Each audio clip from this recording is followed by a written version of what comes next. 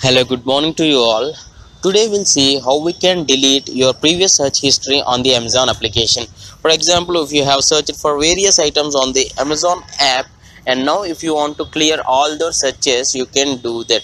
So open the Amazon app and click on the three lines here at top left to get the option. So click on that, and this is my account, and click on your account. So that you'll get all the account information, and scroll down, and under account settings, here under account settings you'll see something like your recently viewed items, which is your previous searched items. So you can click on that to see what all the searches what you have made on the Amazon. So but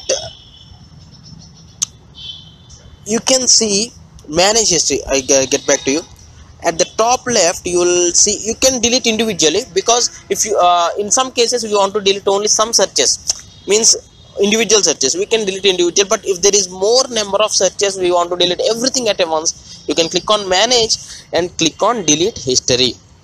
So you can click it off also, because there won't be history saved from this if we disable this option.